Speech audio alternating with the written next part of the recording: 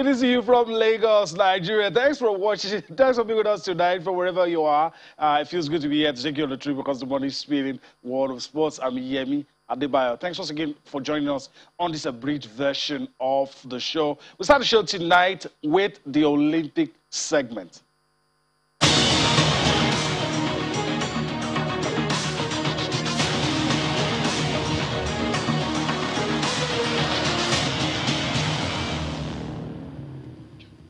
Welcome. For the few minutes we have on this show, hopefully at some point I will be joined by our friend Kayode Ahmed. But as we go on, let's quickly x-ray what happened with Team Nigeria today. Let's take a look at the performance from Team Nigeria. Well, things didn't go as planned for Team Nigeria. We were all expecting that at least Odunayo Adekoroye would advance to the next round. In wrestling, that didn't happen. Odunayo Adekoroye lost to Moldova's Anastasia Nishita in round 16 with a pinfall. That's why leading for for a long time in the bout. She was leading 8-2 before the pinfall, and she's out. I mean, it was stunning. This was somebody that a lot of people had hoped would get a medal. All right, but so it turns out that she's out. And you also have Kerekeme Aguilmo also losing same event, that's wrestling, to India's Deepak Punia in his first bout. That's in the men's freestyle 86 kilogram. That's in the quarter final. In his own case, he lost by technical superiority, so he lost in that one. Ayomide Bello finished third in E3 of the women's canoe singles 200 meters, slightly missing out on an automatic semi-finals spots. That's what happened. That's the summary of what happened to Team Nigeria today. And you can agree with me when I say things didn't go exactly according to plan for Team Nigeria. And you also have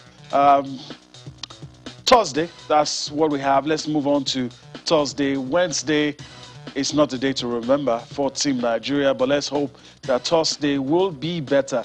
That's the schedule for Thursday right there on your screen. The women's 4x100 meters relay, Nigeria will be in Heat 2. Before all that happened, you could say that Nigeria were strong contenders for a medal, as we always are, but a lot has happened, and so Nigeria will participate, but I guess a lot of people will not be expecting too much. The quartet that will run the race, Grace Nwokocha, Tobi Amushon, Ese Brume, and Patience Okon-George. This is wishing them all the best, even though the odds are stacked up against them. But of course, we're hoping that the Nigerian can-do spirit will see them through. Also, tomorrow, men's shot put final will have Team Nigeria's Chukwuebuka Enekuchi in that one. There's been things circulating on social media, but he has also come out to say, look guys, I'm not distracted about all of these issues about him having to wash his jersey and having only one, having to wash it and for reuse. I mean, not something really good. But it's heartwarming to know that he has put out the information to say, look, guys, I'm not distracted. All of those issues are behind me, and I'm ready to compete and represent my country. Okay, so let's move on the show. Kayode Ahmed is ready to join us as we talk about what happened today, and hopefully we will be able to take you through some of these to expect. So, greetings to you. Thanks, Kayode Ahmed. Thanks for finding out time to be with us on the show tonight. Yeah, good evening. I mean, great to be back on the show. All right, let's talk about today. What happened today? I think day 13, and we're beginning to lose count anyway. Your summary of Team Nigeria's performance in the events of today. Of course, the high point definitely has to be Odunayo Adekoroye. I mean, none of us None of us. Before the Olympics, we're already talking about the medal, not going out at the first attempt. Well, it took all of us by surprise. And having seen the heroics of Blessing Obododudu, we all expected Odunayo Adekoroye to take it a notch higher with a gold medal performance. But alas, Michita from Moldova had other ideas, even though she was leading by 8-2, and she lost, unfortunately, via a fall. And once you're down by 2 seconds, the opponent is deemed to have won automatically. And that got Odunayo Adekoroye down mentally and physically. That from what we've gathered, it took the intervention of the general overseer of MFM to calm her nerves, because she felt she let the whole nation down. We felt disappointed, but she can just bounce back and prepare ahead for Paris 2024, basically. But it took all of us by surprise. But we just have to dust it off, try again, and hope for better days to come. Yeah, that's what we are hoping for. We also have other athletes who didn't do as much as expected. Ekerekeme Aguilmo in wrestling as well, Ayomide Bello, but that didn't have the effect of the scenario which had Odunayo losing hold. All right, let's get ahead of ourselves. Let's look at what tomorrow holds. I mean, that's the only thing we can do. Today is gone, so there's nothing we can do about that. But tomorrow, let's shot put. A lot of people also putting their hopes in Chukwuebuka and Ekochi. And it's also heartwarming, like I said in my intro, that they told us, look, all of these issues you've read about, you've seen on social media, I've put it behind me. I'm ready to compete for my country. Well, for Ekochi, we are looking up to him surprising us. He came fourth in his group, but 7th overall in the semifinals. But the good thing is he has made it to the finals. And in the finals, anything can happen. So you just have to throw a distance of higher than 22, between 22 and 23 meters to at least find himself on the podium. Well, impossible is nothing. And the young man has really, really worked tirelessly from the Commonwealth Games to the African Championship and even at the National Sports Festival. And I admit that he has competed in both on the local scene and the international scene. It seems like he's one of the few we are relying upon now to at least get us a medal in the field events, as well as the relay team, who also we will be looking forward to. It's down to the wire right now. Closing days of the Olympics. We are 68 on the medal position with 1 silver and 1 bronze. And I just think we can take lessons from this experience, because this Olympics has been rigged with one controversy or the other. You know, Kayode, let me butt in. We're going to have enough time to do a post-mortem.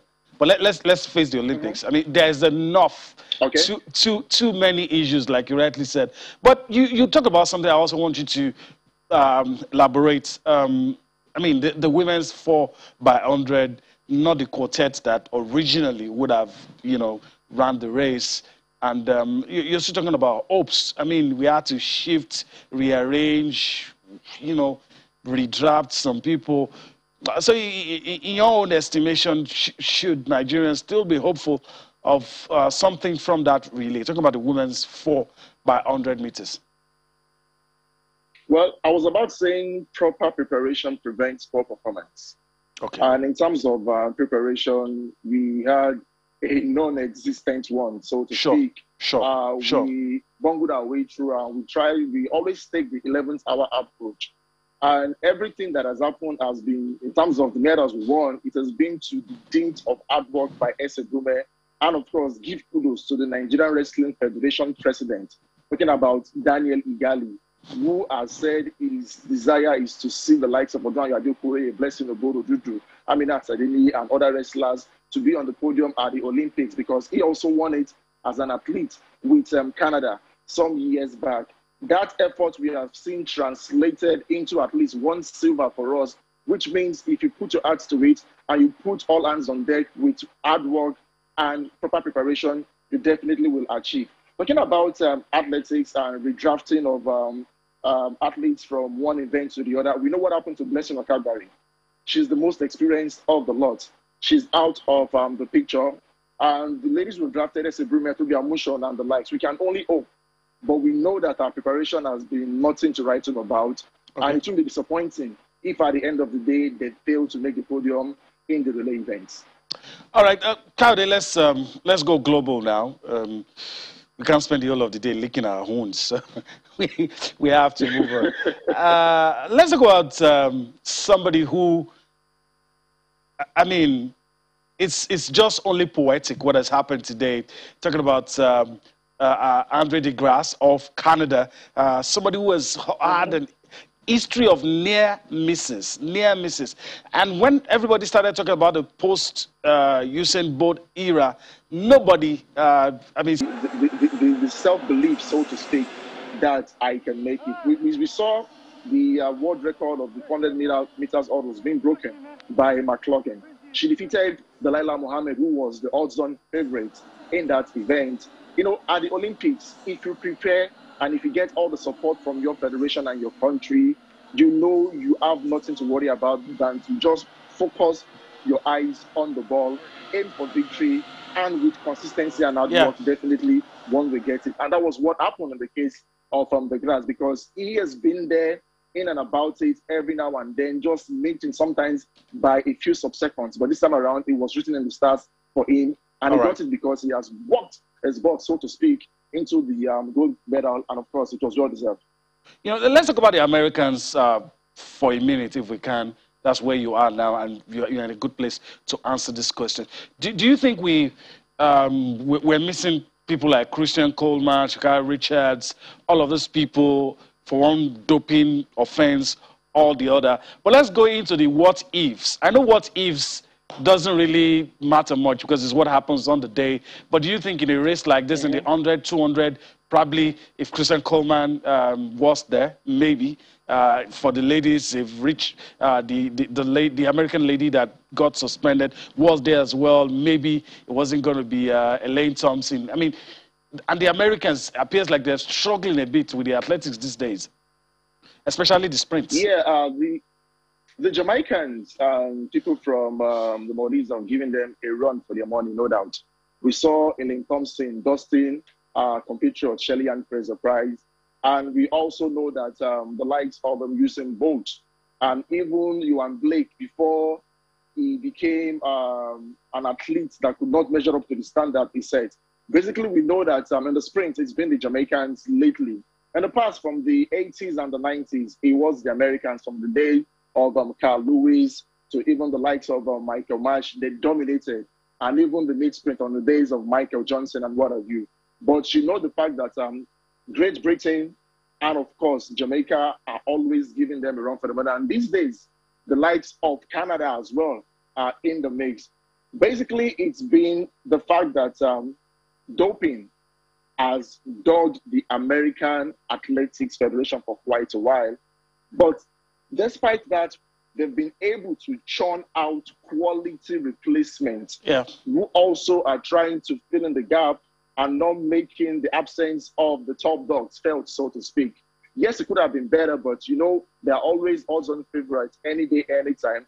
You find the Americans in the top three at major events, talking about the sprint from the 100 to the 200 and even the 400. And even if you go down to the 4x1 and the 4x4, they always find a way around the podium. It might not be the gold medal, but they'll definitely get the silver or the bronze. But definitely, doping has played a part in what has happened to them recently. All right, let's talk about the 800. I mean, 800, the Kenyans always dominating that. Talking about the men and the women. Let's, David Rudisha not here, but his compatriot, Emmanuel Korir, won this. Out of competition testing, took out 10 athletes from the track and field event. Many Nigeria were grabbing the headlines for the wrong reasons. Now, taking it back now to the East Africans, we know from time immemorial that the long-distance races is their forte. Even if you look at the Lagos City Marathon, they are the ones who get to, breast the tape first and what have you. And they work on the strengths and try to also build on their weaknesses. Basically, they're carrying out a SWOT analysis and say, okay, how can we better our performance? Because we know that other countries are trying to get at us or possibly upstage us. So how do we remain at the top for a long time to come. They plan, they get engaged in an international meet, they gain exposure, and they always deliver at international events. All right. Our last part of call, Kayode, before we let you go, the medal table. Top 3. Let's quickly take a look at it. Well, no shame. We're in there somehow. You're talking about 68. It doesn't really matter. We're not going to go empty-handed. But that's what it looks like now. China leading, followed by the U.S. and Japan. In less than 30 seconds, if you can, Kayode, who you do think will be the overall winners? It appears like the United States are struggling. Before this, I would have said U.S., but with what I'm seeing from China, it might be difficult for the U.S. to catch up. Well, I'll still stick my neck out for the United States. The Chinese are trying to make a statement that, okay, we want to become the world powers. And they're really doing a good job. But with a few days to go, I still think the United States would still somehow find a way to emerge victorious to become the #1 nation at this year's Olympics. All right. Kayode Ahmed, I want to thank you for your time on the show. Always refreshing speaking with you. And we'll do this again some other time. Thank you for having me, Jimmy. All right. So that's it. That's the end of the Olympics segment. Let's pause, gather our thoughts, come back to wrap up the show.